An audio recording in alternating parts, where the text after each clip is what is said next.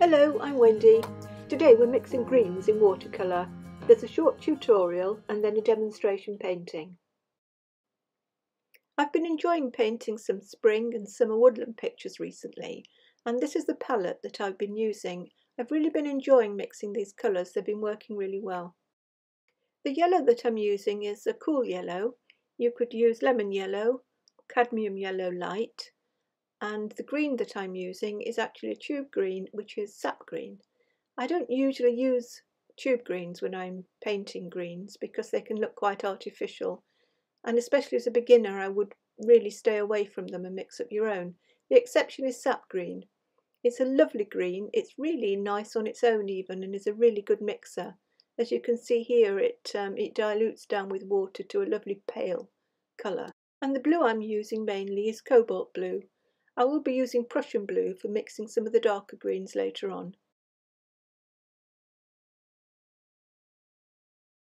Here I'm taking the yellow and then gradually adding increasing amounts of blue to it, doing the colour swatches. I found that painting colour swatches like this is really the best way to get to know your colours.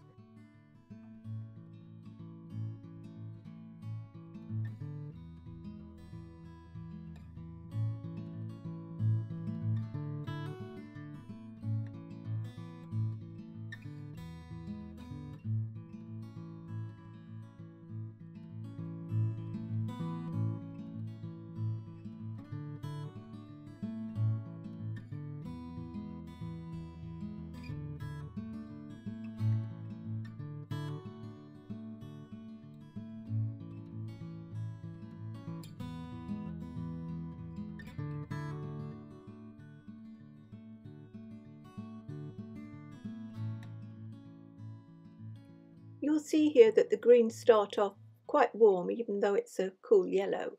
You're starting off with these warmer greens. The more blue that you're adding, then they're getting cooler. This video would get very boring and repetitive if I showed you all the mixes like that. So I've done some earlier, and this is the colour swatch page that I made. On the top row we have the three colours that I'm using here, which is the cadmium yellow pale, the sap green and the cobalt blue. And then we can see what happens when we're adding the blue to the cadmium yellow. Now on the bottom row here I've got the sap green, and I put the sap green with some yellow, and you can see the difference there. It's warmed up the sap green and is quite a nice sort of yellowy warm green. And to the right of that we've got the sap green with increasing amounts of the blue, and further to the right we've got mixes of the yellow with the blue and the sap green. So as I've said there, you can get an infinite number of mixes here. These are just some of them. What I suggest you do is you take these three colours that I'm using for the majority of the greens in the demonstration painting and do your own colour mixes on them. Remember to label them, because you will forget clearly what you've done. It might look a bit messy like mine, but that doesn't matter, does it? You've got the information there and you can use that in the future. You might want to experiment mixing some darks with the cobalt blue. Here I'm using the cadmium yellow pale with quite a lot of the cobalt blue in it. I can only get it so dark before it goes really very, very blue.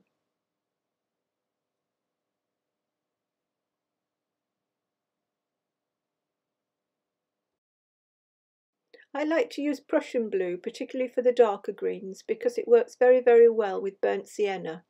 It easily gives you a nice dark green. In my experience, cobalt blue and ultramarine don't work as well to give you the strong darks that you sometimes need.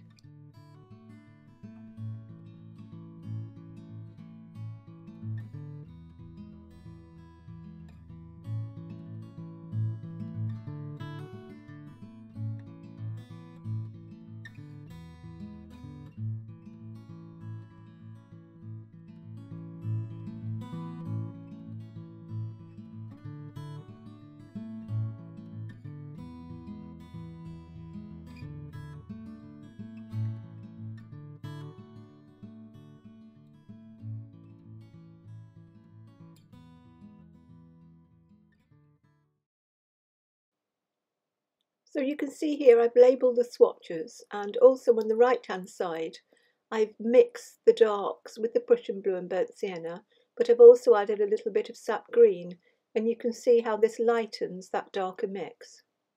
Watercolours always dry back to a lighter tone, so it can be quite a struggle to mix some of the darks that you're looking for. On the bottom left here I've swapped the burnt sienna for burnt umber, so I'm mixing burnt umber with the Prussian blue. You can get it considerably darker. You need to add enough water so that you keep the mix transparent. And as a tip, what I suggest you do is keep loading your brush as you're putting the darks on. Don't spread the paint around too much or it will dry a lot lighter. And finally here I'm adding some sap green to that mix to brighten it up a little bit. So here's the page of swatches for the dark greens. The next part of the video is a demonstration painting, and it's using the colours that I've shown you and most of the mixes that I've shown you. You'll find that I have speeded some parts of the painting process up, as it can get quite repetitive. I started off by doing a pencil drawing. It's quite sketchy, so what I've done is I've put you a picture up here of the finished painting. You can download this, there's a link in the description box below if you wanted to use my drawing. I put some masking fluid on where the thistles were growing underneath this tree. The idea for this painting came from this photograph that I took some years ago. I have made some tonal changes to this painting, and also I've added a little fence underneath the tree. When the masking fluid was dry, I started doing the background wash. I used a very, very light cobalt blue to stand for the sky.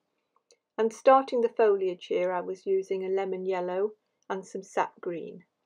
As I went further down in the picture, then I put on some raw sienna for a warmer colour for the field behind the tree. And then the same yellow in the foreground, and I covered the tree with a very light grey. I do like to cover the painting with a first wash.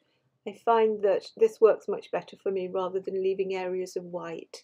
You can judge the colours more easily, and then also as well you're not frightened by a big area of white that you've got to cover later on in the painting.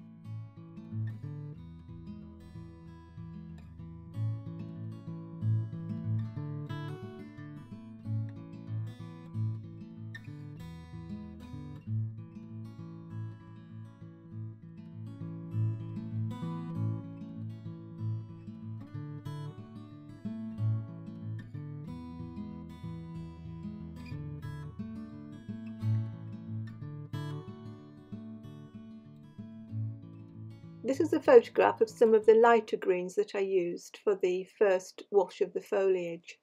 I was using a sponge, so I did need to mix up a lot of colour. I've mixed here the greens using the lemon yellow with some cobalt blue, and I've also incorporated some sap green in the mixes. So it's a good idea to mix several of them, so you've got a good choice of the light greens when you're doing your painting. As the sponge work progressed on the foliage, I added a little bit more of the cobalt blue to darken the greens. If you'd like to learn a little bit more about mark making with a sponge for foliage, then I do have a video describing this in some detail, and I'll put a link in the description box below.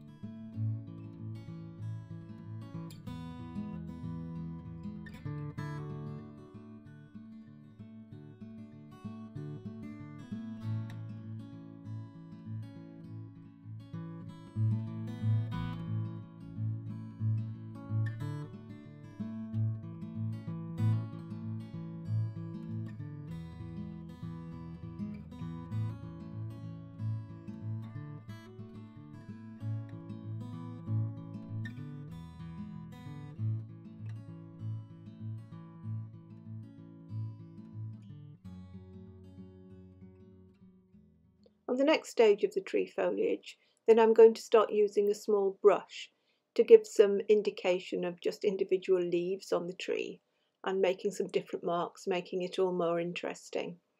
In this case, I'm using my darkest green, as you can see here, and it contrasts really well against the lighter greens that we put down.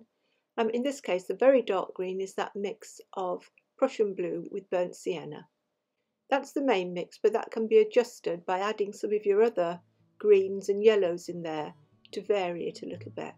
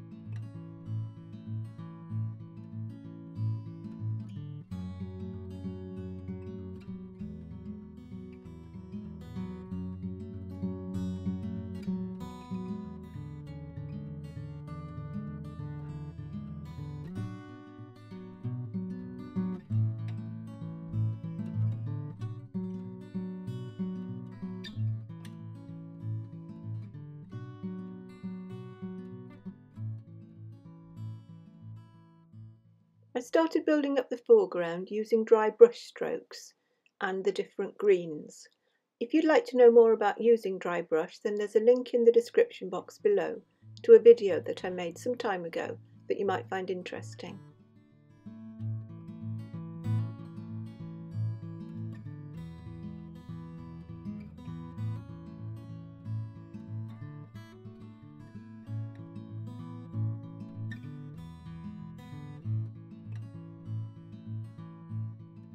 Following the dry brush work on the foreground, I returned to using the sponge, just to produce a few marks that would fit in and sort of harmonise with the marks that were made in the tree foliage.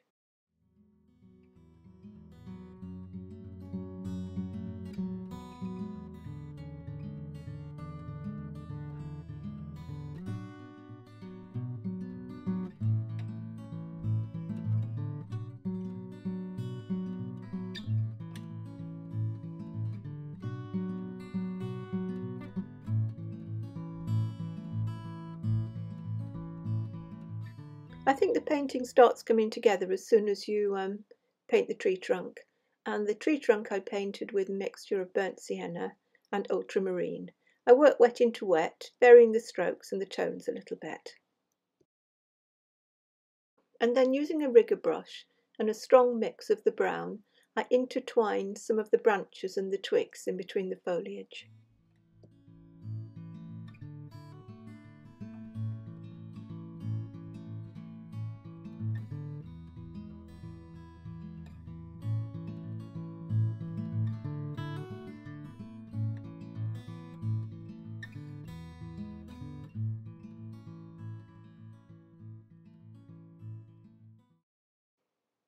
I added a few marks with a rigger to suggest individual grasses there in the foreground, and then I painted a shadow from the tree using the dry brush stroke again and some darker green. It was time to see how things were shaping up, and I find it useful at this stage to pop a little mount around the painting. I rubbed the masking fluid off in the foreground, leaving those white shapes that you can see. They're going to be painted pink to represent the thistles. I decided at this stage to put a little fence in, and also some little twigs coming from the base of the tree, and then using a sponge I did a little bit of just slightly dabbing with the sponge to suggest some leaves and bits of foliage peeping out from underneath the fence there. For the flowers I used a combination of my pinks. I do use cobalt violet and mauve sometimes, but you could use any of your pinks if you're painting this picture, and a little bit of an opaque white, such as an opaque ink or opaque gouache, just to soften the tops of some of the flowers. The masking fluid does seem to make very hard edges, so a combination of a bit of gouache and some pink, just to suggest the pink flowers in there, which were the thistles. And finally a few stems with my darkest green again and a rigger. Hope you like the finished painting, and also I hope that you're feeling a little bit more confident maybe on tackling some of those summer greens. If you would like to post any of your work, then you can do so in my Facebook group, and whenever possible I'll give comments on it as well, so don't be shy. It'd be really nice to see some of the work that you've been doing that's related to my videos. All social media links can be found in the description box below the video, and if you're on Twitter, then I'm dipping my toes into the water, if you like, and I'm starting to put some work up on Twitter as well. Again, the link is below. Don't forget to like the video if you did, and to subscribe to my channel if you don't want to miss anything else that's coming up in the future. Bye for now.